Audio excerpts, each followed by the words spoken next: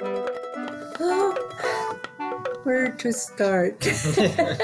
And for me, when I work with the archives, is almost a constant, nearly a constant state of wonder. And it opens up a whole different world. I think we take more and more for granted that we just have audio and video of everything now, that it's hard to remember that there was a time when that really was not the case. I think it helps all of us have a more nuanced and better understanding of history when we get to hear these voices who have firsthand experience.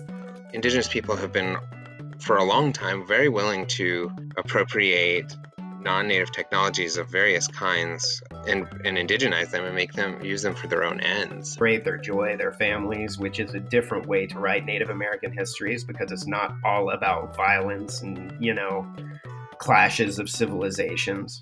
And sources like these help all of us understand the particulars more and the lived experiences of people from those times.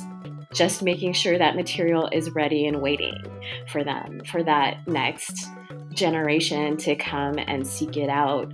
It's a means to provide access that otherwise wouldn't be available, but also then a means to provide richer scholarship surrounding the recording, so everybody wins. Yeah.